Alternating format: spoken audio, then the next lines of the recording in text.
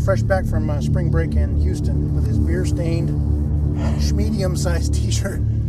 Hey, College Doug is wearing today the ballistic backpack, the bulletproof backpack from VESTPAK. And this is a pretty unique little design here. He's all strapped in nice and tight, so we're going to show you exactly what's going on with his back here. This unassuming backpack from VESTPAK has, first and foremost, on its outside a very cool little solar panel here that happens to be charging Officer Greg's phone at the minute, and it seems to be doing a pretty dang good job. So that's a pretty neat little feature that they've got tucked in there.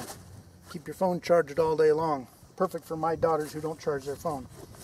Otherwise, you've got a standard backpack here that's got multiple pouches. And all these pouches, as you can see in here, are still good for carrying all your school gear, all your pencils, erasers, snubby scissors, and glitter glue. But this is where the cool thing comes in. When you open up this main pouch, although you've got room here for books, you've also got a nice little hard panel. Our little sticker came off, but this is a Type 3A, threat level 3A says right there, polyethylene panel. And no, it is not a tombstone for your grave.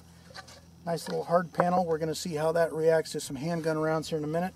It slides inside of a nice little insert in there and protects Doug's vitals, at least in theory there. So now here's the other thing about this pack. When it's all zipped up and Doug's wearing it around campus and Doug hears some shots fired, his back is very well protected. All Doug has to do now is reach behind him over here to the side. He gives this panel a yank, and Doug now has a front panel that he pulls across himself, snaps in. Where did my buckle go? Doug snaps in this panel, velcros on the shoulder pouches, and he's got soft body armor now up front, protecting his beer-stained t-shirt. So overall, a good concept. We're going to see how it holds up to some handgun rounds.